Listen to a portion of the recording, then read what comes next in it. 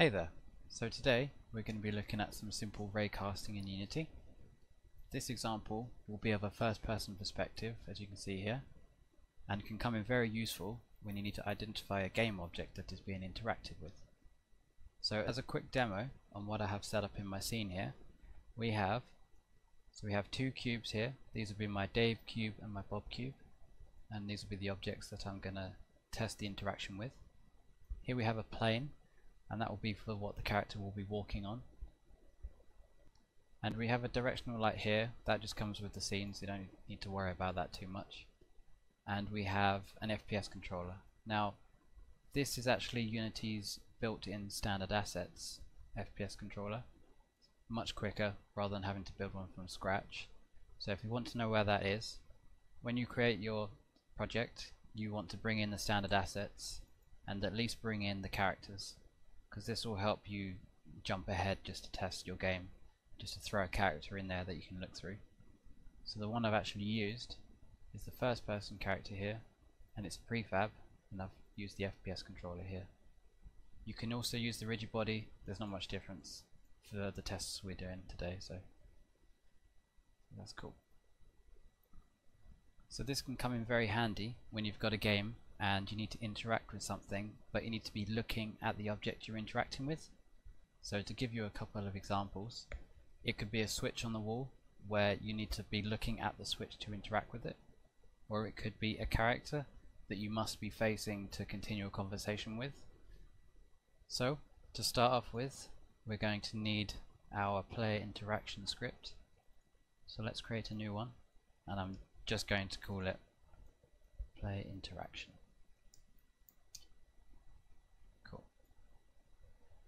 So it all depends on your personal preference and how you've set up your character for where you stick this script. But I tend to always stick it with the camera, because I feel the camera is the object that's doing the looking around for you, and well, it just makes sense to stick it onto that. So let's go ahead and do that. So this script will be empty, but it can't hurt to stick it on there to get going. Right, so if we look at this script inside our editor here, this is our template. Now it really doesn't matter where you run this script for the testing, because it all depends on your game, when you need to run this raycast, and if you need this raycast to be disabled or not. It all depends. Now to keep it tidy, I recommend that you don't put your chunk of code inside the update method here. It's always best practice to keep this kind of clear, because if you're debugging your game, normally when you open up the script, the first place you'll go to look to find a problem will be inside the update. So let's break that out a bit. So what should we call this? We'll call this interact raycast. It's really up to you what you name it. Now this method doesn't return anything, so we're going to add a void there. Cool. So you'll notice I will write this code a bit broken up, and I feel it's be easier to understand for as we're going through it. I will give you an alternate version of the method afterwards, which will be a streamlined version, and you can use that if you prefer. But I just feel if you break up the variables a bit, it gives you more access to each little component later on when you need to make small changes and whatnot. So let's begin. We'll start off by adding this method inside the update method, so this will get run every frame.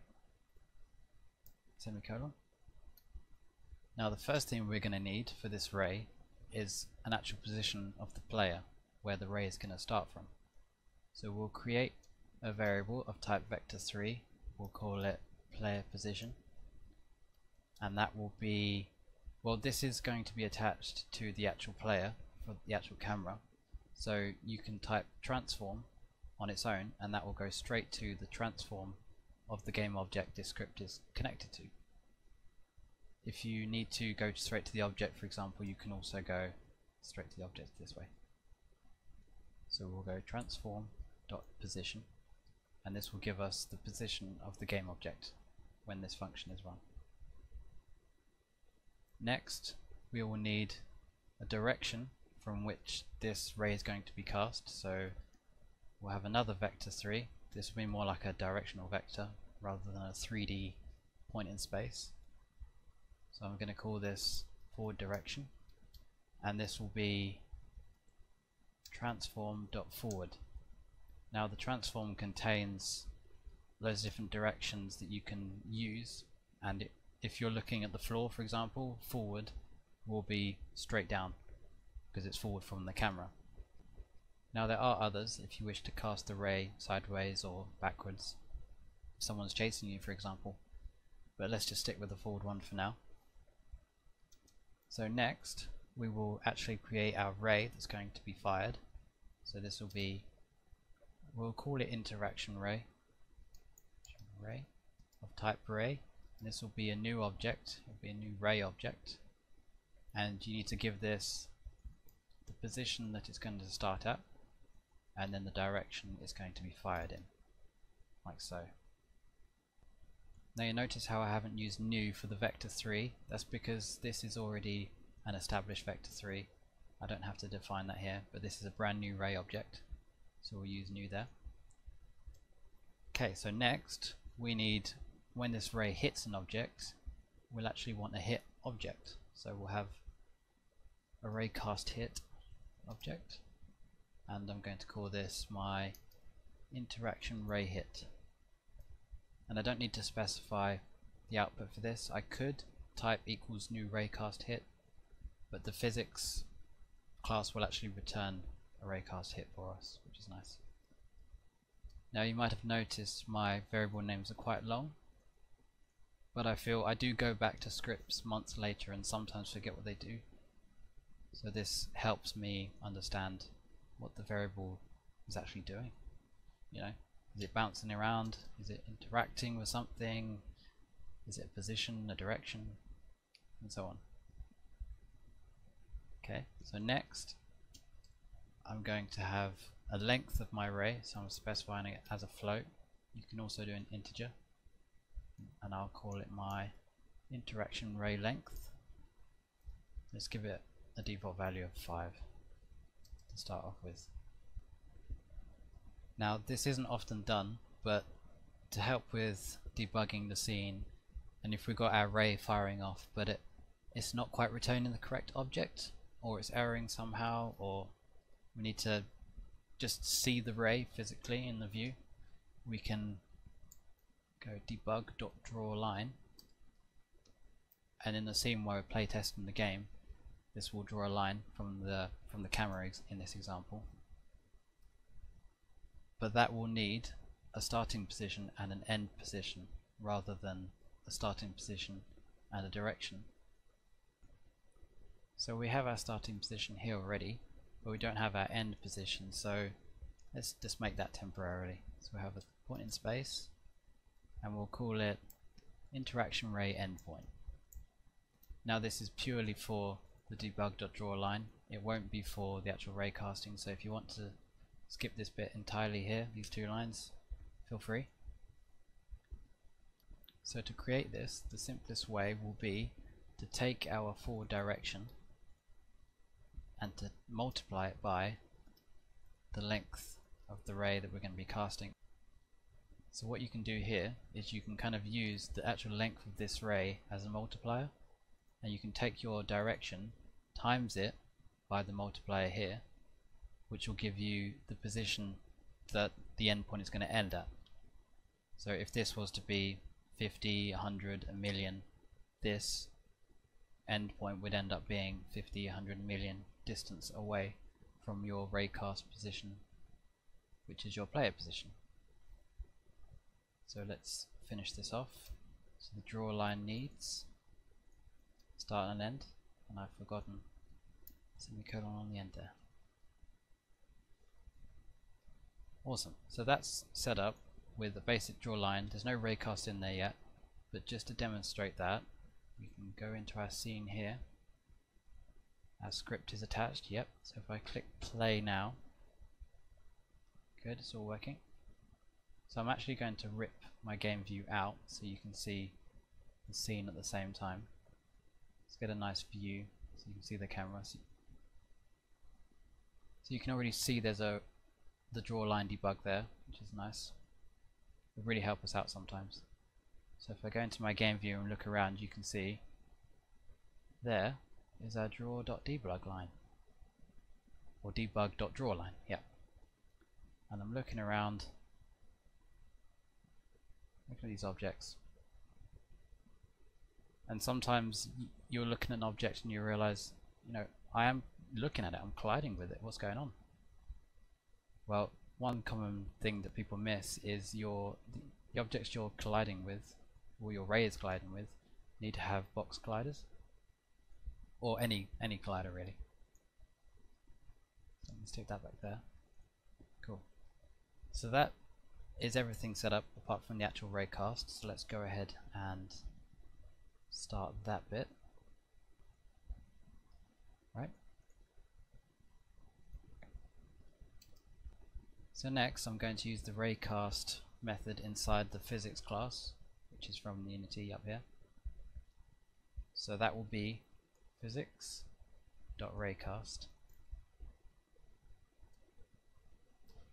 So the first thing we need to give this is the actual ray. The second, which will be coming out, will be the actual hit object there. And lastly, we'll specify the max distance. So we've got our variable for length here. Now, this will return a boolean, so I'm going to create my bool. So it'll be, call it hit found. Awesome.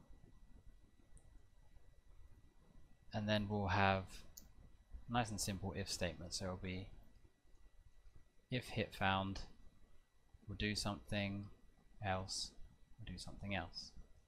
So I'm going to grab the object that this ray has actually intersected with. So let's start off by having a variable of type GameObject. We'll call it the hit GameObject. And that will be, so the easiest way to get this GameObject from the hit is our raycast hit here. It's raycast of type, but we can go straight to the transform and then to the GameObject. So there we have it. If it's hit something from this line here, we'll go straight in and grab the object. And I'm just going to have some simple feedback, so I'll have a string which will be my hit feedback, and that will be, let's just have the name of the game object that's been hit, and we'll use debug.log to shove that out in the console to see what our hit feedback is. Now if nothing's been hit, I'm going to also create a string for nothing hit feedback, and I'm just going to keep that as an empty dash. So when it's actually printing out feedback, the difference between a dash and a name is quite huge, so visually it's really easy to see. If I was to put, I don't know, a massive sentence there like nothing has been hit, go home and chill, it would get lost. Like the objects you're being hit will get lost in all the feedback. So, and then we'll do a debug.log and we'll have our nothing hit feedback. Awesome. So that is the entire method there. I know we can shrink it down to about this big in a minute. You can see how it's all been put together. And now if I go into my game world here, get my console ready, no errors, that's good, and click play. So this is in the update function, so it's running every frame, and you see that nothing has been found. I'm walking around, oh, it's found the plane, walking around, and I haven't interacted with any of my cubes yet. So if I walk over here and I look at Dave, hey, so the ray has been cast, it's hit the cube collider, it's then given me that feedback, and I'm printing out the name of this object. Also, if I was going over to Bob here, bam, so there is Bob coming up in my console now. And you can do this with any object you want, even the sun if you want, but that is so far away, I would never bother with a game world that big unless you want to bring that a bit closer. And there's that plane. And also you have to be careful that sometimes, if I just pause this here, go to the scene view. You want to be careful where you place your script that does the raycasting, because depending on what level you stick it inside your character, it will collide with your characters. Let's have a look. Your character's collider, so you can see here it's actually starting from here, so sometimes it will collide with itself. But you can set things to be ignored, or you can change where you're going to put it. So that's that. So if I'm to show you, I'll come in here. Now I'll show you the alternative function, which is a slimmed down version, which you might see a lot in examples. Copy paste from Notepad, so here we go. So here is our alternative method, which does exactly the same as that. It's just a slimmed version. You can see we've got our ray, it's being cast. If it hits, do this, if not, do this. But you can see, even though it does look a little bit more messy and it's twice as big, I do prefer this way, because if I want to change something inside, you know, what's being raycast, or change the position here, or change what's being logged, I don't have to go inside these brackets and start messing around. I can just go to that one variable, change it, and it will trickle down through the rest of the script. But personal preference, really. It's up to you how you want to do it. And that is the code. Just right there. And we'll let uBot do an example because he's been waiting. There you go, there's your cubes. Have fun. Whoa. Nope, wait. Nope, get out of here. Thanks. Just ruined my scene now. Great. Cool, well that was how to raycast and grab the object that your raycast has hit. I hope that was helpful, and thanks for watching.